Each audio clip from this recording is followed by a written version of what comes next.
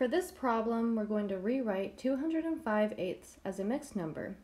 We can use long division to see how many times 8 goes in 205.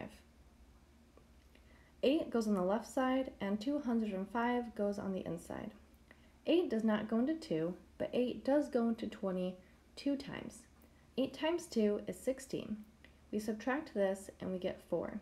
We bring down the 5, and 8 goes into 45 5 times. 8 times 5 is 40. We subtract 40 from 45, which is 5. So we have a remainder of 5.